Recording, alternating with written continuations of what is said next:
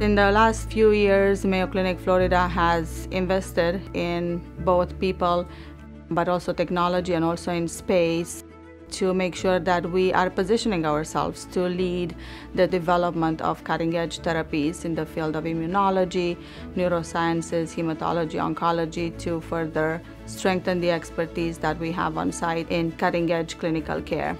Cellular therapy is a new platform to actually develop cancer therapeutics, and it is being explored in many other diseases beyond cancer also.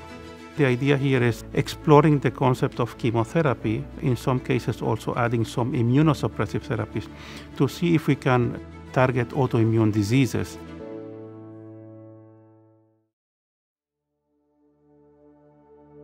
The condition that I was diagnosed with in 2017 was referred to as Scleroderma. I was diagnosed while I was on active duty military, and unfortunately began to deteriorate where I had to retire and end my service. My ligaments and tendons were getting tight, and my feet would just be killing me, like it would hurt to walk. Once I was diagnosed and it was explained to me what I had, I sat back and repeated the basics. I said, so I have a condition that has no cure and it could potentially kill me. It was a shock.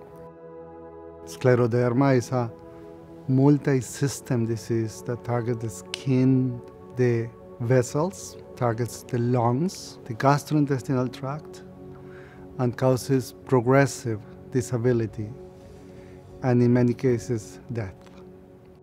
Autologous bone marrow transplantation has been investigated recently for scleroderma. There's 2 large trials that showed its benefit. Dr. Ayala's expertise is bone marrow transplantation, so we got together a few months ago and discussed the possibility of starting to do that here at Mayo Clinic in Florida. So in the bone marrow transplant, what we do is we give the patient a very high dose of chemotherapy that will essentially destroy the bone marrow of the patients and in a way also the immune system of the patient. And we will replace it with a new marrow. And by eradicating the old marrow, you frequently eradicate the primary disease.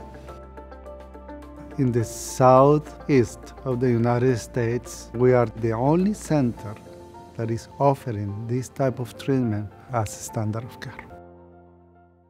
My transplant was on April 7th, 2020. Immediate results I saw was my appetite. Immediately noticed also my skin, which was hardening up due to the condition, began to soften up. The discoloration started to clear up. Every day, I'm getting better. It was so exciting. I was so happy to see the results of our work.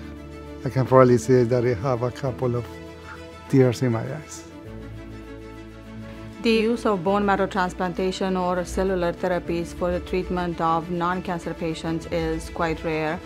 This is the culmination of the innovative work that both our clinicians as well as scientists have put together, solving these complex medical questions and helping these patients with diseases that are not able to be treated anywhere else.